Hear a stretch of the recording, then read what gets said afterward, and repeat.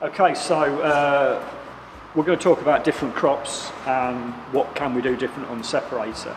The machine we're looking at the moment is set for main crop for in-store use. So we've got the standard 10mm high 6-rib roller. It's the best all-round performing roller, generally aimed at main crop. We'll deal with smaller potatoes, but we find we may have to set every adjustment on the machine as least aggressively as we can to make up for quite an aggressive spiral roller. So what should we do on small potatoes? We would recommend this roller. So it's different in a couple of ways to the standard main crop roller. It's a larger body diameter. The ribs are only 6mm high compared to 10, and there's only 4 of them. So as that's rotating, it just gets 4 bites of the cherry. This one gets 6, and they're smaller bites. That's the important thing. So the idea of the bigger body actually is to reduce the open gaps between the rollers as well. So when we're getting down to thumbnail size, even as small as 16, 18mm size potatoes, this roller with a stainless steel Clod roller would be the first option for us. That would be our recommendation. The way that it works better, all we're really doing is taking away its ability to clean. We've got a less aggressive tread pattern. It means we can get the Clod roller closer to the body of the roller, so that valley, rather than being square bottomed, becomes quite shallow. So the small potatoes, no matter how small they are, find it difficult to get into the bottom of the valley to get extracted. But it still gives us a cleaning. Doesn't clean as well as this one in large clod in real heavy conditions, but generally small potatoes, we're on sandier soils, lighter loamier soils, we're probably lifting at a better time of the year, so a less aggressive roller means we can keep 100% of the crop in. In terms of haulm and weed, still every bit as good as that roller, so we fully expect to get good cleaning out of that. Full haulm separation, small stone, small soft clod and loose soil. That's without doubt our best recommendation.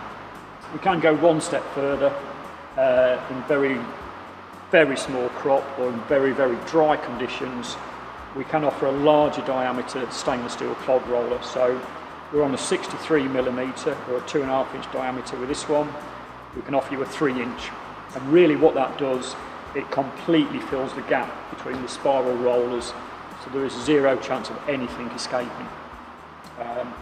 So just to summarise that, the 4-rib 6mm roller, stainless steel Clod roller, either in the 63 or the 73mm diameter, and that's really your weapon of choice. We can use rubber Clod roller on there as well, but we do rely on the fact that we need loose soil with the crop. That really only happens in a harvesting environment in the field. In the in-store situation, really recommend to go with this arrangement here. Okay. Any adjustments to think about? Well, there is. Again, we want that Clod roller as tight to the spiral roller as we can get it. We really don't want a gap. So keep that gap to the thickness of a sheet of paper between your Clod roller and the ribs of your spiral roller. Generally, we'll run the Clod roller lower, so it's less aggressive. It's easier then for the clods, the stones, the potatoes to escape out of the valley quicker. And of course, we've got the speed control. Again, we'll run the spiral roller at 130, 125 RPM, but the Clod roller, we can afford to run that really quite slowly in reverse and still get the cleaning that we need. And that would be our recommendation for the small potatoes.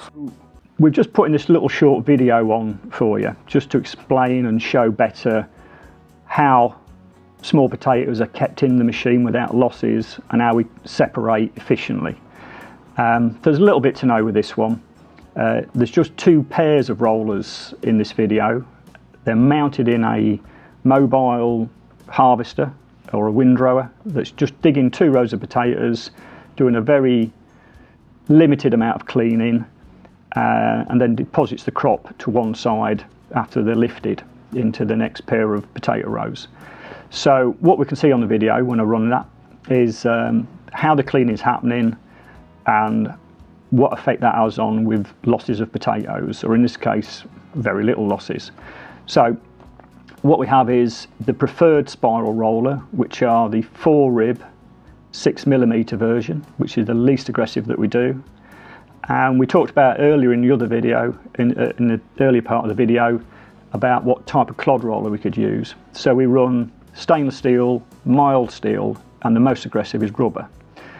Our preferred clod roller in salad potatoes would be stainless steel. However, as you'll see on this video, this is a very short separator. It's only got 2 pairs of rollers in it. And we're actually running rubber on this occasion.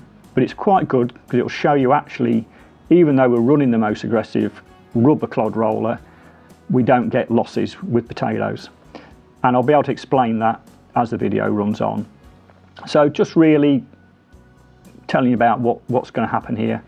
We've got a lot of loose soil coming over because we're digging crop out of the field, which helps lubricate the action or what's happening in the valley. And it reduces the aggressiveness just because we have some loose soil acting as a lubricant. So that allows us to run rubber. If it was in an in-store environment where the conditions were drier and there was no loose soil, we really would want to be running stainless steel.